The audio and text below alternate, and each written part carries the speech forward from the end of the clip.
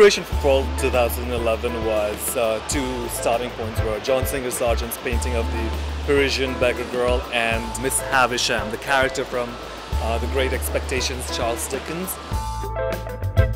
When I was doing research, there was not much of a character analysis about who she was before, so this is what I wanted to do, was present to the world who she is, or who she was before everything happened.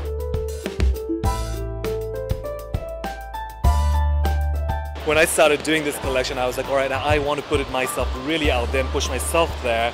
And how is it going to do with a limited budget that I have to, like, you know, all the crystals. And so once I started looking at the crystals, I wanted to use it in such a way that, yes, it looks like an embroidered and everything, but at the same time, it has a little bit of street edge, a little bit of anti-fashion feel to it, a little bit of unraveling, a little bit of casual feel to it. But at the same time, it's really done and chic, but you'll see the hair and makeup is a little bit, like, you know, might I just say disheveled and chic.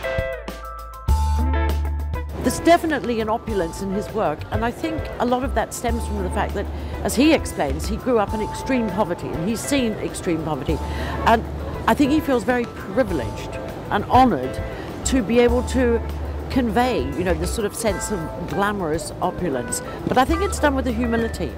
And I think that's what's there, and there's a caring mood about the clothes.